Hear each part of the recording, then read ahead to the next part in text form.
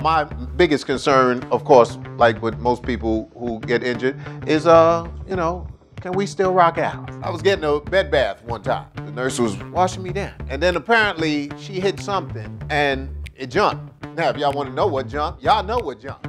It jumped. And when it jumped, I looked down, I was like, oh, okay, wait. I just don't normally just show this thing in front of anybody. Then before I knew it, it was at a full erection. And when I say full, it was full. It was shiny. Oh, I'm sorry, that's too much, that's too much. They said I could say what I want. But at that point, I knew life was gonna be okay because most men, we're simple creatures. You understand? All the men in here know what I'm talking about. We're simple. We don't care if we just have a head and a dick on our shoulder. As long as the dick come up, we're happy.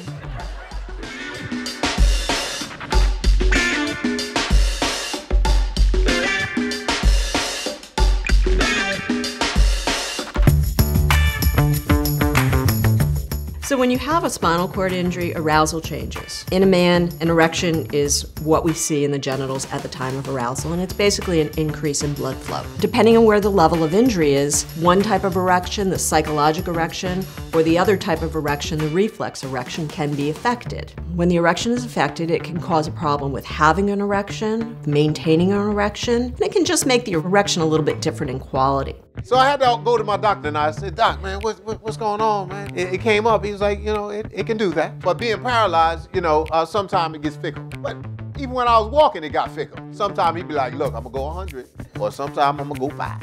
You're gonna have to make up an excuse for the 5. But when that 100 comes, you're gonna be the man.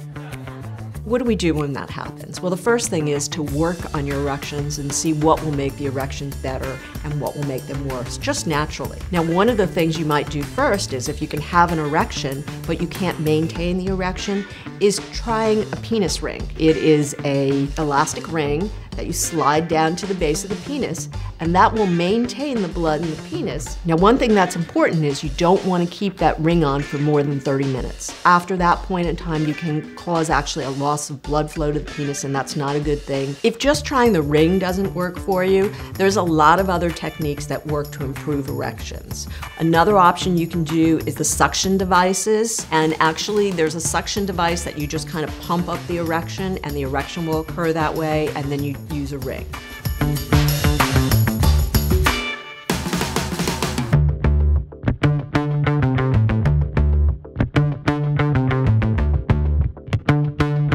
Sex could be a little expensive sometimes, you know, because you got to have some backup on plan. I was looking at some of the devices with the pumping things. I never used those, you know, because he still get up. But every now and then he act funny. So when he act funny, you got to drug him. Yeah, I don't put the needle in. Oh, but I'll pop that blue Viagra pill. Yes, I will.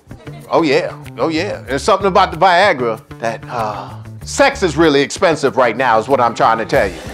We can use medications such as Viagra and Cialis and Levitra, and these medications are really good to improve erections for men with spinal cord injuries. There's another medication you can use for erectile dysfunction, and that is injection erections.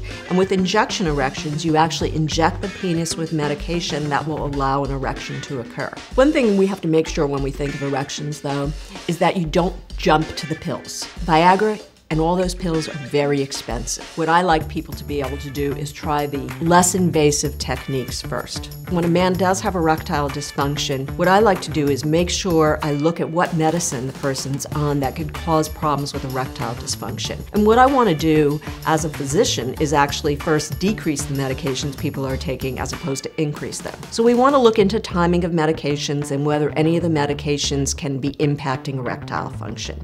So if you're taking a medication you know that impacts negatively on your erections, what you want to do is not take the medication before you have sex, but take it after instead.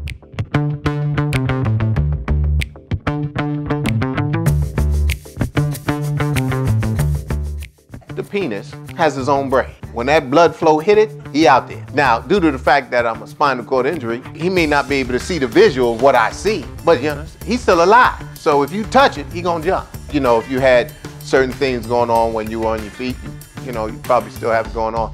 When I was on my feet, you know, I was a long distance runner. Yeah, not like track star, but sexually.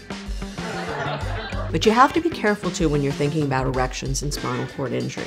You have to think about your body and what you're wearing. If you're gonna be sexually active, don't leave your jeans on. Think about what's going on, because sometimes you can have an erection and it can be too hard. You might be taking Viagra or one of the other medications. Sometimes you can get an erection that lasts and doesn't go away. And that's actually a condition called priapism. And priapism is an erection that doesn't leave and actually becomes a medical emergency after a few hours.